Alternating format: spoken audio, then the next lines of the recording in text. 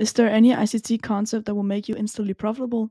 No, but there are one ICT concept that will help you a lot in trading. It's called a draw on liquidity, and I've talked about it a lot on my channel, but it's just so important to have a draw on liquidity because then you know where price is going.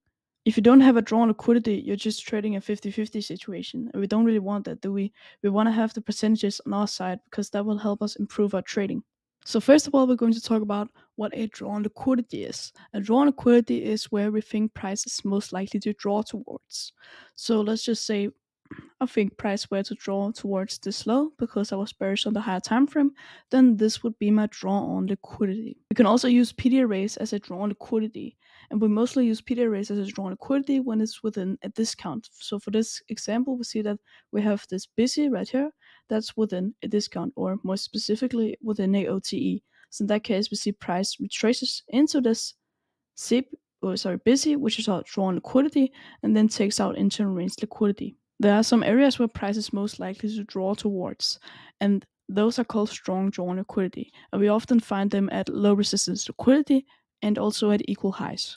And low resistance liquidity work in that way when we're on the sell side of the curve, or in this case, you can see we have drawn out this kind of trend line. So when we're on the sell side of the curve, this is high resistance liquidity, but when we touch the smart money reversal, price has gathered a lot of highs up here, which now is low resistance liquidity. So when we're on the buy side of the curve, price is going to cut through these highs with ease.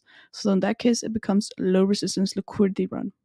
And over here, we have equal highs, and retail traders see this as resistance. So whenever price touches these equal highs, they think price is going to go lower.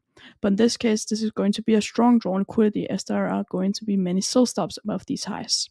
So in that case, smart money concepts maybe returns into a failure gap, then bounce off that and takes out the equal highs. Now let's just go back to our first example again right here. And then what do we see here on the first example? We see that price retraced down into a busy, which was within a OTE. So in that case, this could be our short-term drawn liquidity. So then price touches this liquidity, and we also see we have a kind of A&D model from this low up to this high. We see the price accumulated, then manipulated lower, touching our drawn liquidity that was within a OTE. Then after that, expanded higher. And what do we have up here? We have relative equal highs. And this was our initial drawn liquidity.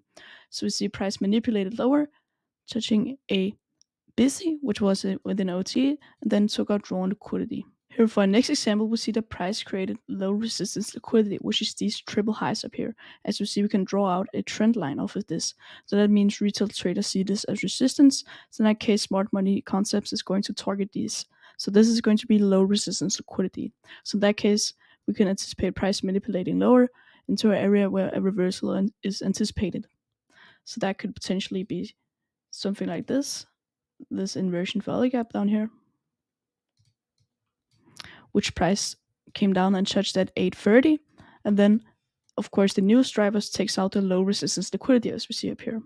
And then we also created data lows at 830, which is also a strong drawn liquidity down here. And what do we also see over here? We have this kind of low resistance liquidity up here or down here. So in that case, we have two drawn liquidities. So we see price retest this area up here. It accumulates through it.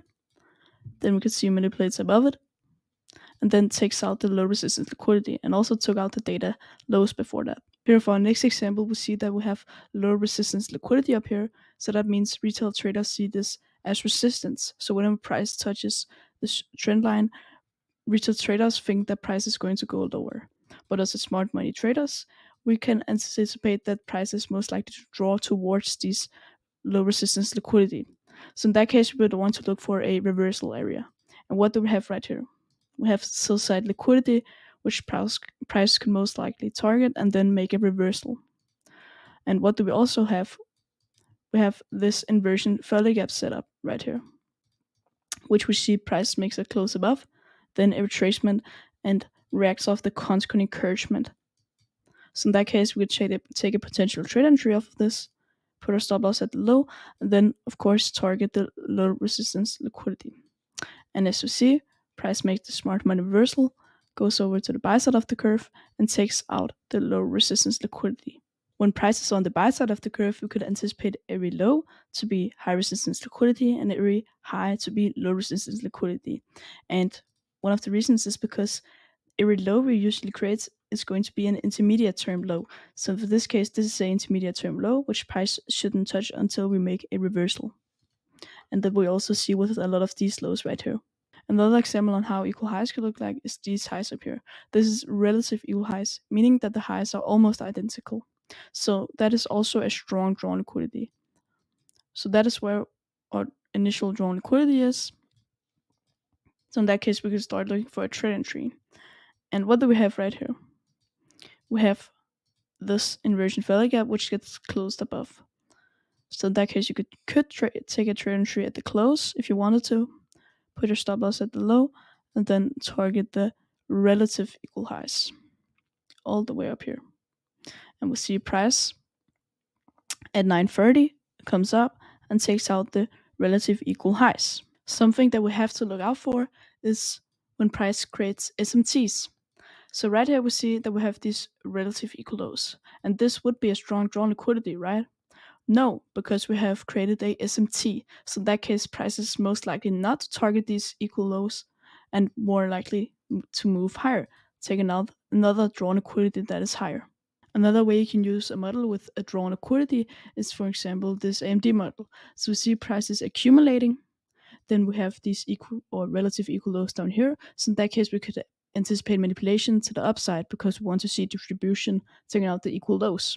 So in that case, we get manipulation to the upside, both taking out the high of the accumulation and also taking out buy side liquidity. So in that case, we could anticipate distribution lower, taking out the other side of the accumulation, and also taking out the strong drawn liquidity, which in this case is these relative equal lows down here.